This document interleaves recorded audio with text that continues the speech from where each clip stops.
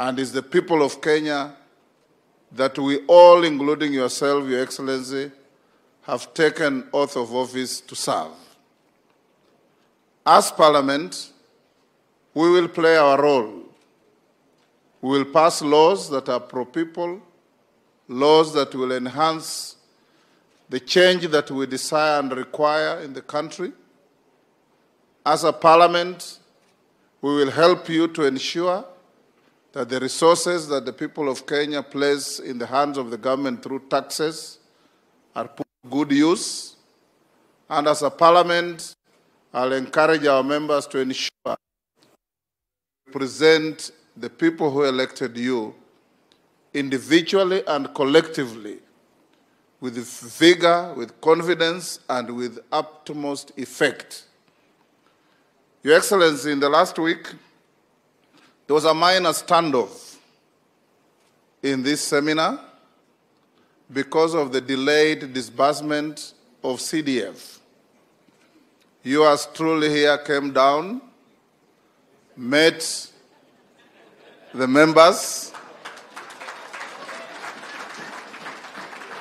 and we discussed very candidly, having engaged the executive back in Nairobi, and now the matter is behind us. We have a clear roadmap from the executive on how to disburse CDF timely so that members can be able to deal with situations that require the use of those resources. We equally dealt with the issue of the Affirmative Action Fund for Women, called NGAF, and also the timely disbursement of those funds. The executive has done its bit last week, but much more will be done, I have no doubt, in ensuring that CDF and GAF are readily available to help the populace. What I want to assure you, honorable members, and this I speak with authority because we have consulted widely and deeply, is that CDF is here to stay. And it's incumbent upon you as members of Parliament to engage meaningfully and effectively to ensure that the irritations you keep getting from vexatious litigants going to court on each and every issue at every twist and turn to frustrate the management of public resources that help the ordinary people must be put to rest by ring-fencing these funds in the Constitution. Because the bogey boy of the litigation is always the constitutionality of the funds. Make them constitutional beyond any reasonable doubt, and the vexatious litigants will be run out of business very quickly. Thirdly, Your Excellency, this seminar is good and rich because for the first-timers, they are going to be exposed to a lot of issues on what is expected of them. They have to learn on how to deal with budgets. They have to learn on the limits and extent of their privileges. They have to learn on how to be effective representatives. They have to learn on how to be effective oversights of the executive. And above all, this is a mold that takes you to be great statesmen and women in our republic. And as I told you last week, noblesse oblige. Nobility carries obligations, nobility carries responsibility. So as members of Parliament, we expect nothing less from you but conduct with extreme and absolutely admirable and unimpeachable decorum. Because you represent people, you carry their aspirations. So as your speaker, I want to encourage you, even when you want to actively disagree with an issue, It is demeaning and an affront to the title you carry for you to raise your voice unnecessarily and beyond reasonable measure. We can disagree in a very, very soft way. I always say you must choose to engage in megaphone diplomacy, and we shout at each other from the top of KICC, or we whisper into the right ears to get the right issues done. Both will give you the same effect, but the whispering will give you a better effect. I want to end, Your Excellency, by encouraging your government that these members of parliament are a resource for you. Your agenda will only get effect and meaning when it is turned into legislation. Any regulations from the executive take effect and meaning when they are approved by Parliament. And as a Parliament, we'll be able to work hand in hand to ensure that the people of Kenya get what they deserve, get what they need, and live an incrementally better life than the time you came into power. We as Parliament have a cardinal duty to defend the Constitution, to uphold the Constitution, and we are going to do so without any fear or favor. Whatever you have sent to us to deal with is already before committees. Honorable members, as I finish, I have taken the extra step recently to put a team together because of the myriad of litigations that face Parliament on the most frivolous issues. I have brought together a team of senior lawyers in the House: Otienda Molo, Peter Kaluma, Murugara, John Makali, Wakili from Katanga, Osoro, and many others. And those who are not in the team, you may volunteer if you wish to join, so that you constantly deal with issues as they emerge, so that we are not held back by decisions of courts because we are not representing ourselves well. We are going to make sure that we give those pro bono services, and those members have assured me, Your Excellency, they'll give pro bono services to ensure that they take head-on and run out of town vexatious litigants as soon as is practically possible. It is now my humble pleasure, honorable members, and when His Excellency finishes addressing us, we are a bit too many probably to have a group picture. We probably will ask the leadership and our resource people, and of course the Prime Cabinet Secretary and the Governor, to have a photo opportunity with the head of state. And then His Excellency will join you for lunch. And those of you who have any sticky issues, you know the President has been a member of Parliament. He was there before CDF, and he was there during CDF. He knows the difference between the two. So you actually are preaching to the converted.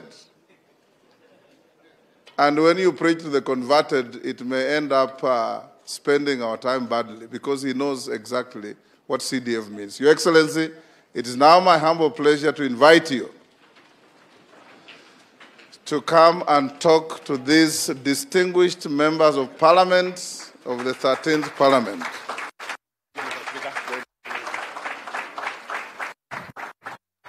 Tafadhali tuketi chini, asanteni sana. Thank you very much, honorable members.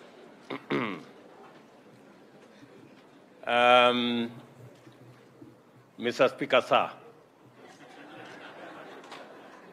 the Honorable Moses Masika Wetangula, Madam Deputy Speaker, the Secretary General of the Commonwealth Parliamentary Association, Mr. Stephen Twigg, the leader of majority, Kimani Ichung'wah Anthony, the leader of minority, Opiyo Wandayi, the whips, honorable members, good afternoon. Hamjambo. I am truly happy to be in your midst. And before I make my small remarks, let me first take this opportunity to congratulate each and every one member who has been elected to the 13th Parliament. Honorable members, I repeat to say congratulations because I am a practicing politician. I have been elected a few times, and I know how difficult it is to persuade people to elect one. So I have tremendous respect for elected officials. Congratulations to all of you. Congratulations to those who earned the respect of their political parties to be nominated. And let me say from the onset that I look forward to working with all of you. I join you, honorable members, on this National Assembly Day at this event of tremendous importance as you undertake deliberations, reflections, consultations, and other discourses related to your mandate, which is essential to citizen well-being and our collective national progress. Since my last encounter with you, when I addressed a joint sitting of Parliament, significant developments have unfolded in our constantly evolving context. The role of the legislature has continued to assert itself in highly important, far-reaching ways. The need for a clear, rational, sustainable, and clear framework of engagement between the three arms of government has come out in very sharp focus. The National Assembly has, over the brief period, considered and passed legislative items that are critical for the nation, robustly vetted and approved various appointments of state officers, including cabinet secretaries, principal secretaries, and the Inspector General of the Police Service. At the same time, you have concluded important internal agendas, including the formation of House committees, and it is my special honor to respectfully acknowledge the presence of the chairpersons and vice chairpersons who are in our midst.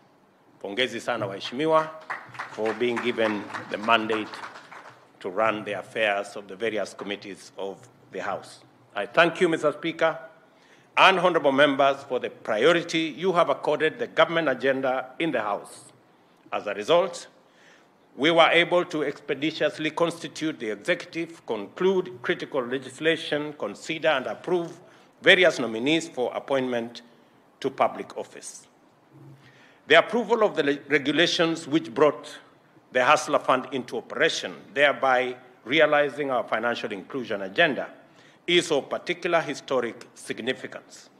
Similarly, the first legislation to receive my assent, the Independent Electoral and Boundaries Commission Act No. 1 of 2023, is designed to provide a framework for us with close parliamentary oversight to sustain the incremental perfection of our electoral regime.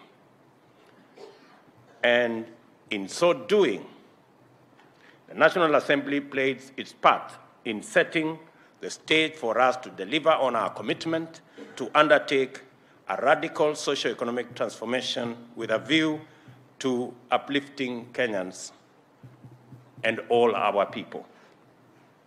I am therefore immensely privileged to have this singular opportunity to convey my gratitude to you in person and let you know that I do not take your consideration for agenda of the Kenya government for granted.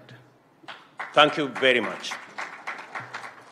It is by working together in this spirit that we, as leaders, affirm the hope that Kenya's bright future can be guaranteed through dedicated service of our shared commitment.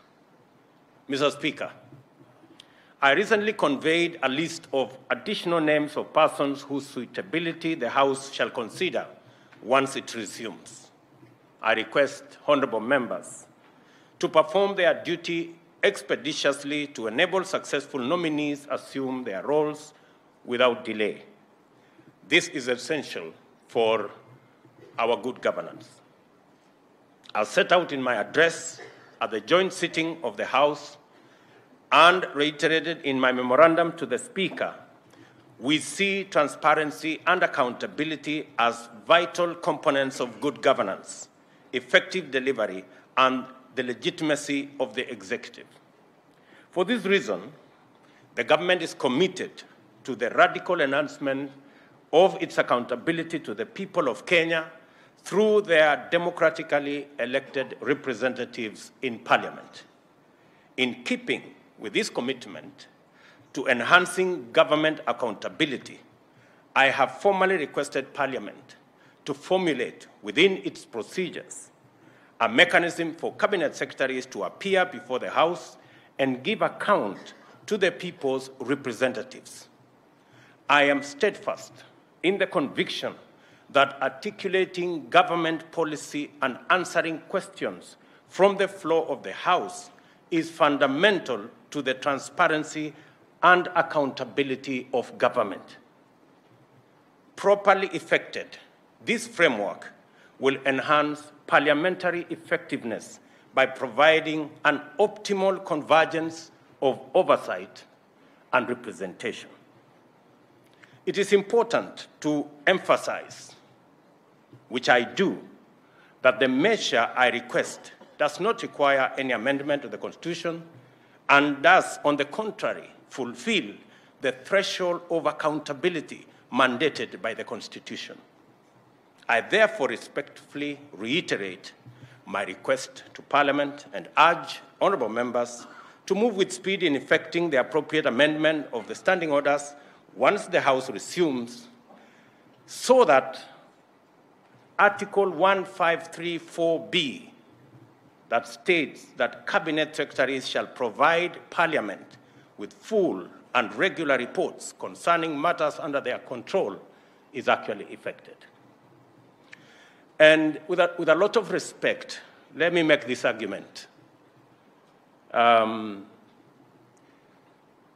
was privileged to be part of the constitution-making process.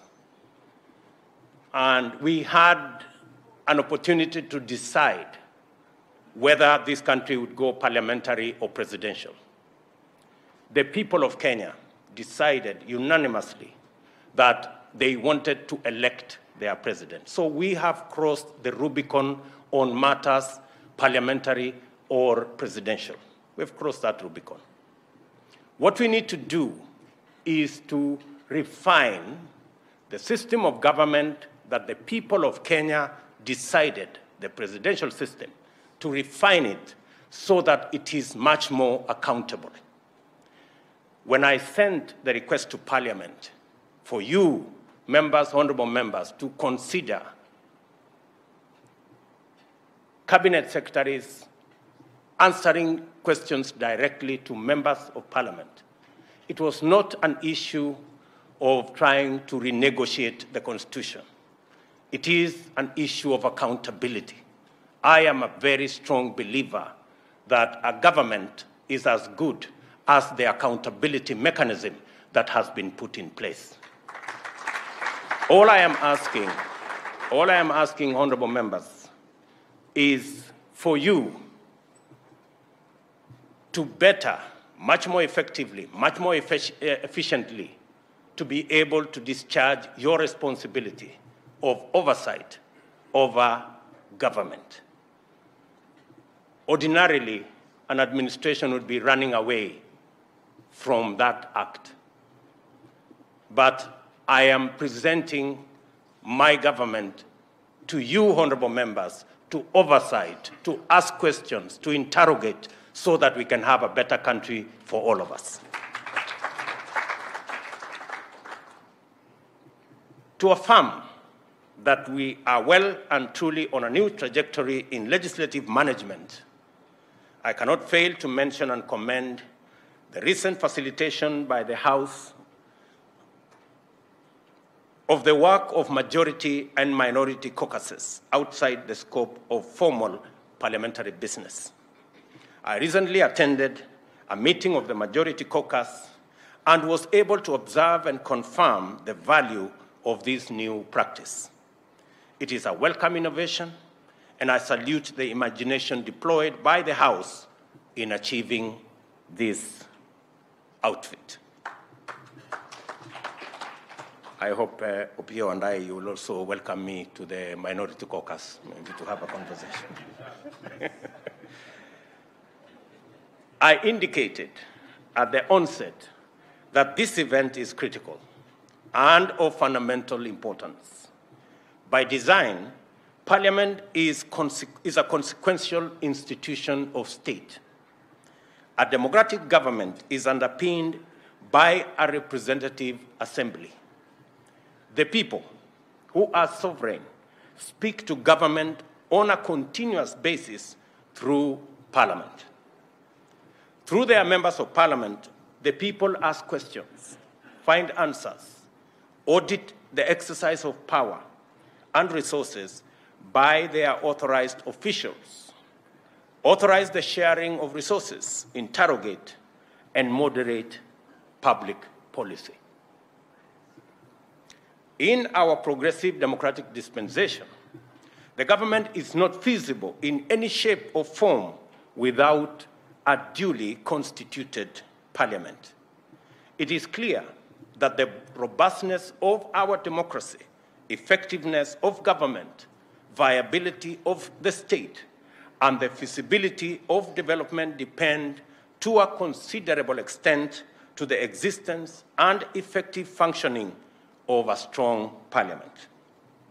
The role of parliament, as set out in Article 94, outlines the fundamental scope of the institution. The role of the National Assembly, as set out in Article 95, goes further to establish the vital implications of this indispensable institution. Members of Parliament are therefore state officers who individually and collectively perform duties and functions that go to the heart of governance and democracy. The Constitution has invested heavy demands upon your legislative oversight and representative roles. At the same time, it is most remarkable that there exists no standard curriculum, education, or training institution to facilitate legislators in performing their functions. The principle of sovereignty of the people dictates that no barrier should fetter its full exercise, and that whoever the people elect must be deemed fit for purpose and promptly thrown into the deep end of complex, diverse, often specialized technical legislative activity with monumental national implications.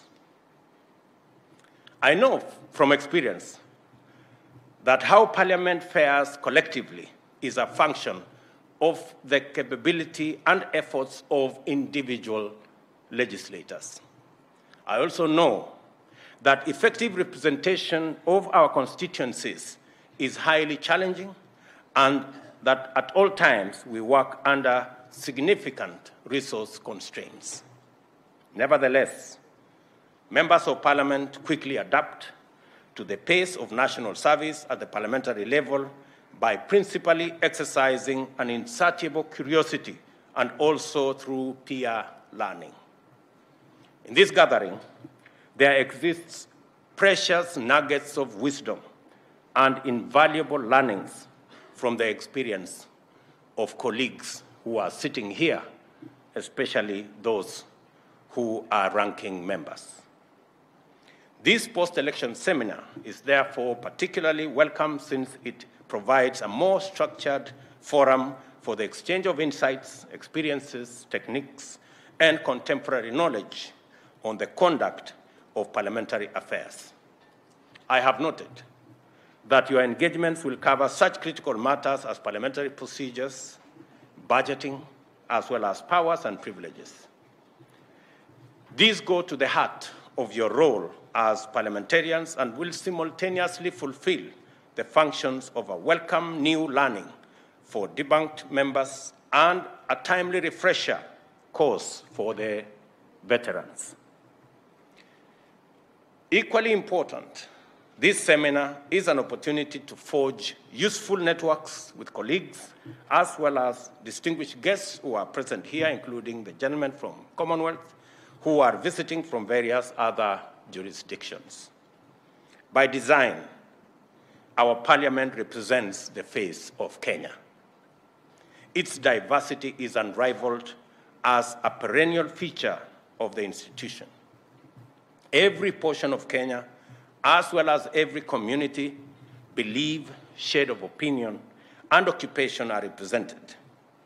The representatives themselves are equally diverse, with members hailing from innumerable professional backgrounds and walks of life. Among our members of parliament are lawyers, doctors, engineers, including Sudi, hospitality professionals, teachers, former military and police personnel, administrators, trade unionists, and businessmen in various networks and sectors. Yeah, somebody introduced to me Sudi as Engineer Sudi, so I was just... I celebrate this diversity and encourage you as leaders to embrace it as a platform to champion a Kenya that is strong and united, yet proudly diverse and inclusive.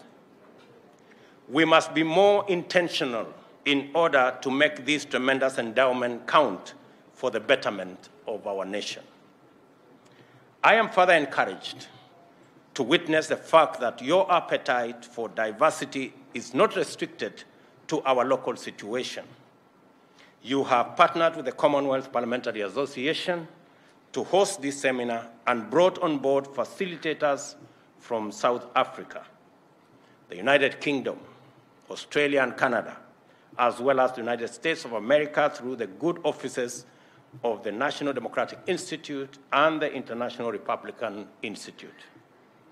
The objectives of this seminar are aligned with long-standing collaboration between Kenya and the Commonwealth Parliamentary Association, as well as the agenda for the development of parliamentary democracy that we share throughout the Commonwealth family. Mr. Speaker, one outcome I look forward to with great anticipation is the emergence of a robust ethos of strong individual and collective parliamentary performance is cognizant that Parliament, the national executive, and the judiciary are ultimately arms of one government. Let me repeat that. One outcome that I look forward to with great anticipation is the emergence of a robust ethos of strong individual and collective parliamentary performance that is cognizant that Parliament, the national executive, and the judiciary are ultimately arms of one government. It is essential that we make significant progress in building a constructive synergy among the arms of government, which scrupulously observes constitutional boundaries, checks, and balances. At the same time, we must be capable of coordinating effectively towards the realization of our shared aspiration, the well-being of every citizen and their socioeconomic uplift through a radical transformation governance and in our economy. In order to achieve effective synergy between the arms of government, I have assigned the Prime Cabinet Secretary, the Honorable Musalia Mudavadi, the role of coordinating and liaising with Parliament on the legislative agenda of government. And I have done so realizing the importance of there being a firm, definite link between the executive and Parliament that facilitates the work of Parliament, especially on requests from the executive. I have also assigned the Honorable Attorney General, Honorable Justin Muturi, the counterpart liaison role with the judiciary. I hope, dear honorable members, that you see, as I do, a collaborative framework along these lines is a viable means of deploying our leadership capabilities to address the issues that matter to Kenyans. It is in this spirit of effective coordination and constructive synergy that I wish to address the matter of dispute management. We are a proudly diverse but inclusive democracy. Parliament represents every shade of opinion in Kenya. Differences, disagreements, and divergent standpoints are inevitable. Something would be terribly wrong if we agreed all the time on everything. How we handle disagreement goes a long way to demonstrate our grasp of the parliamentary mandate. The name parliament originates from an old French word for speaking. Parliament is the national forum where the people, through their representatives, reason together on a continuous basis. Speaking with each other is the essence of the institution. Through debate, consultation, and negotiation over every matter until an acceptable position is reached. Parliament is not a place for picketing or heckling or holding demonstrations or holding other institutions at ransom. I must respectfully observe that the emerging practice of litigating disagreements through the courts not only contradicts the essential purpose of parliamentary institutions, it demonstrates the failure of Parliament at the level of institution and at the member level. The people elected members of the National Assembly to perform their work through Parliament, not the judiciary.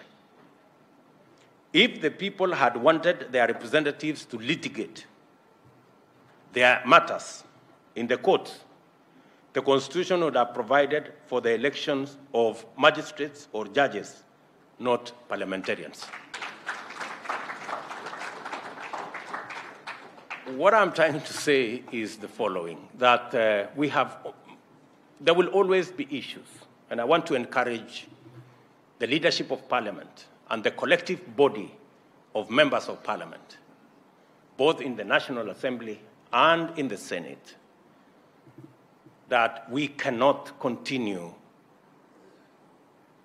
to take our disagreements to the judiciary.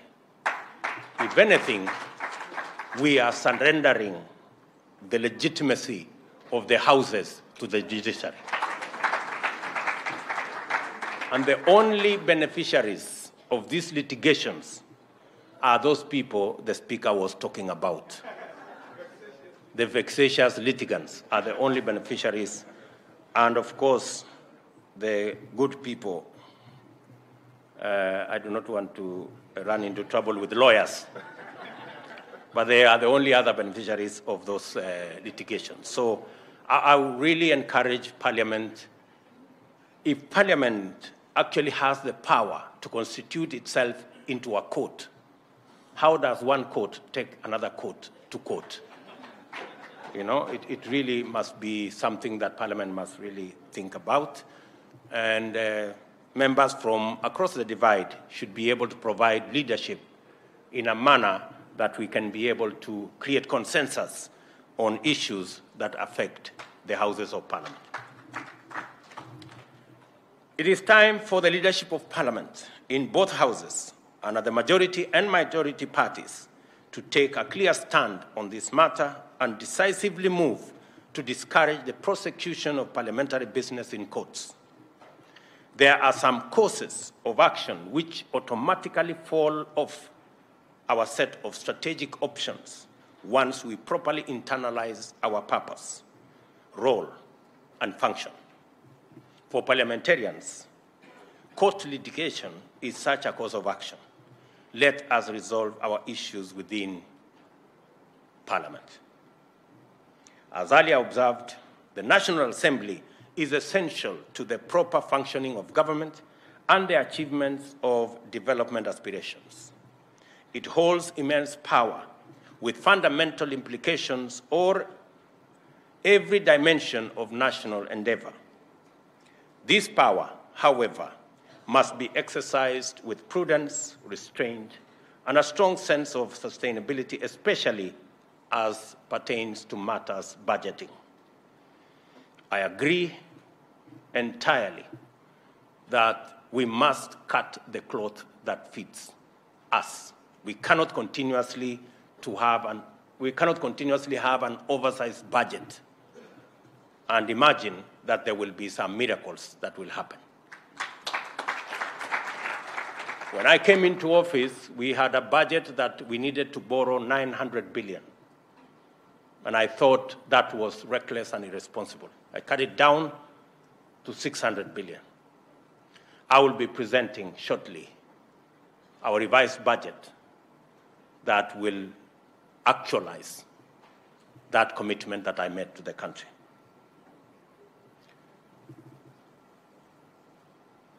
The context of national budgetary decision-making, balancing limited resources against the demanding needs for equitable allocation and avoidable obligations, makes hard and unpopular decisions inevitable.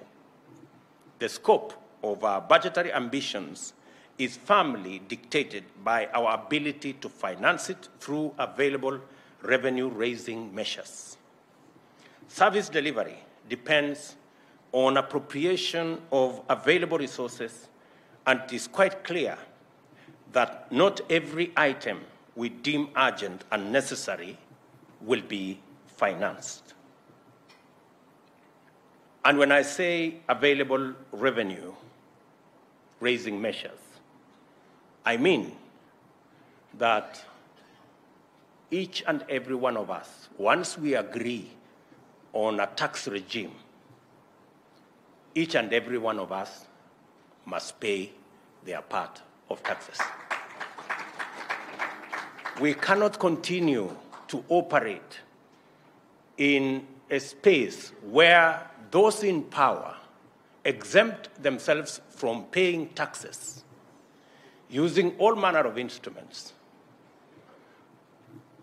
while those who do not have as much power pay tax. All I am saying is that the good people who are used to exempting themselves from paying tax, their day is up. Every citizen must pay tax. That's all I'm saying. And it doesn't matter. Even if they sponsor demonstrations so that they don't pay tax, I want to promise them they will pay tax. There's no more exemption. This country is not the animal farm, where some are more equal than others. We are going to have a society where every citizen carries a fair share of our burden to raise taxes. I am not talking about additional taxes. I am talking about taxes that have been agreed upon by Parliament and signed into law. We must therefore be especially prudent, by which I mean that it is our duty to avoid increase in budgetary allocations regardless of financing capacity, and to endeavor at all times to use our offices as servants of the people to ensure that government lives within its means.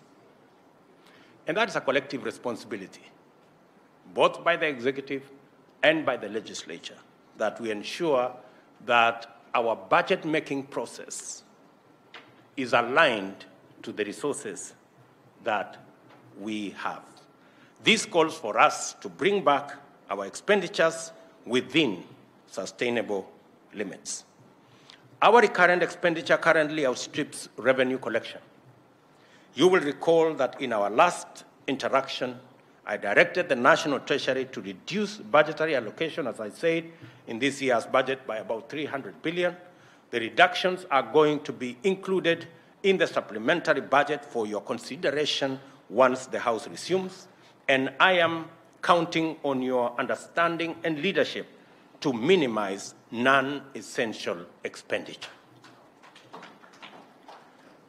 As pertains the NGCDF, you don't need to convince me about the importance of decentralized funds in meeting the everyday needs of ordinary citizens at the grassroots. I was a member of parliament when there was no CDF. I was a member of parliament when we introduced CDF. I know the difference. It is like day and night. I understand the pressure that you are under in regard to this matter, and I am also aware that the National Treasury has communicated its commitment to a disbursement schedule that is realistically aligned to revenue projections and actual collections. I therefore ask you to be understanding and to work with what is actually possible.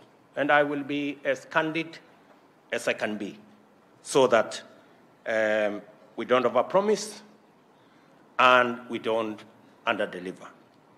I reiterate that we must take a stand and play our part in enhancing budgetary sustainability and minimize fiscal risks by aligning our demands with the best budgeting principles within the limits of our budget policy. Due to the prevailing drought, our people are undergoing food stress. We are taking measures to alleviate the situation by distributing basic food supplies to the most vulnerable in affected populations. It is our plan to support our farmers through provision of adequate farm inputs, including affordable fertilizer, mechanization, technical and extension services, as a key priority. And let me say, it is true, we have a serious situation of cost of living. We didn't get here overnight. We got here because of a series of decisions that were not made in the right direction. We will not get out of it by magic. We will get out of it by clear plans, interventions. And I want to promise you, members, that we have already registered 5 million farmers across the country. We intend to work with our farmers to grow our food so that we do not become slaves of imports from other countries when we have farmers who can do this for us. All the farmers are asking is to work with government to ensure that they can produce food for our nation.